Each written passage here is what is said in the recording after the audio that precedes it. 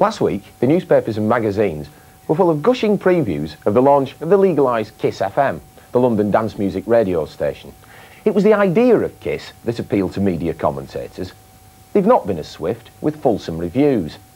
I doubt if many of these critics have bothered to listen since the launch. That Kiss was to play black dance music was, it seemed, justification enough for legalisation and critical endorsement. I've been listening to a lot of Kiss FM, and it's not lived up to this hype.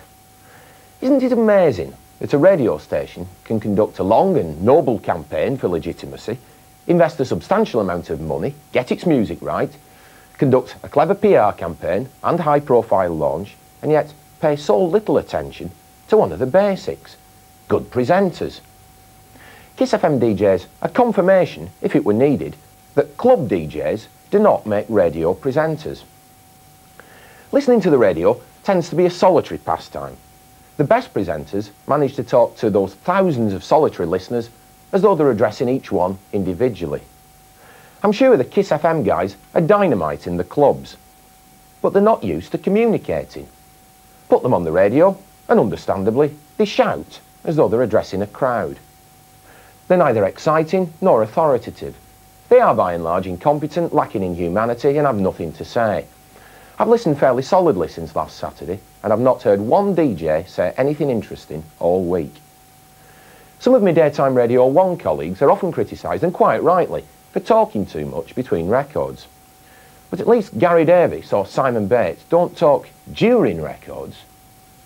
Kiss FM presenters do, and for no good reason. You might be enjoying a track when your Kiss FM host will drop the volume of the disc halfway through to deliver a pearl or two of DJ speak.